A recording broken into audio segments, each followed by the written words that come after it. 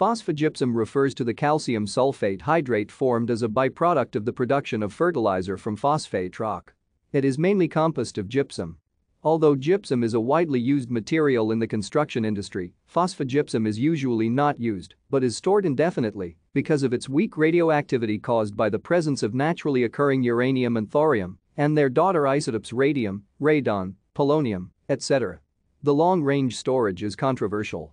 Somewhere between 100 million and 280 million tons are estimated to be produced annually as a consequence of the processing of phosphate rock for the production of phosphate fertilizers. Phosphogypsum is a side product from the production of phosphoric acid by treating phosphate ore with sulfuric acid according to the following reaction. Phosphogypsum is radioactive due to the presence of naturally occurring uranium and thorium and their daughter isotopes radium, radon, polonium, etc. Marine deposited phosphate typically has a higher level of radioactivity than igneous phosphate deposits because uranium is present in seawater. Thank you for watching.